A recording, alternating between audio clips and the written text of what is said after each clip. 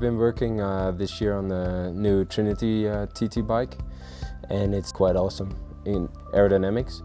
And we've been to the wind tunnel together to test it all, and I've been riding now for a little over a month on the new Trinity, and I've been feeling really good on it.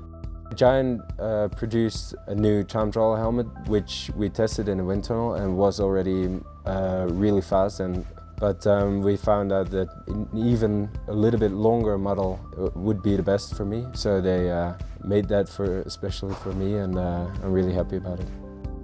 I think probably it's my only time in my career that I will be starting in the Netherlands, the Tour de France, starting in the Netherlands with a time trial that the length is good, so it's not short like a prologue, and it's not too long, and it will be very special. Yeah, I'm happy that I can say that I'm one of the best time trialists in the world, actually, and without being arrogant, I think that's the truth. Still, I have a lot of ambition to become better.